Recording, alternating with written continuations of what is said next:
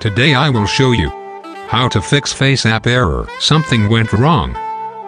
Let's get started. As we open the FaceApp and want to select the photo, it shows this message: something went wrong. To solve this problem, simply download Turbo VPN from Google Play Store and connect it to any free region.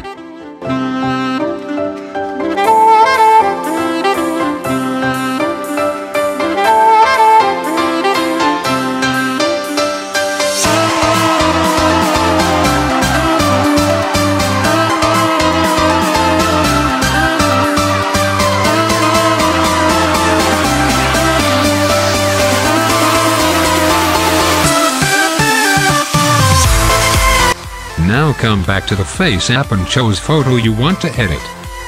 And here we go. It works.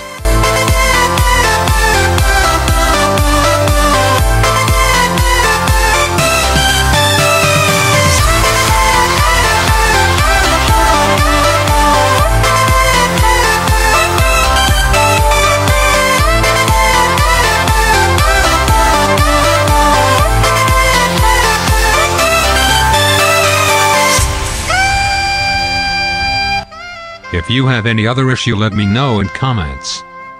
If you enjoy this video, please hit like and don't forget to subscribe. Thanks for watching.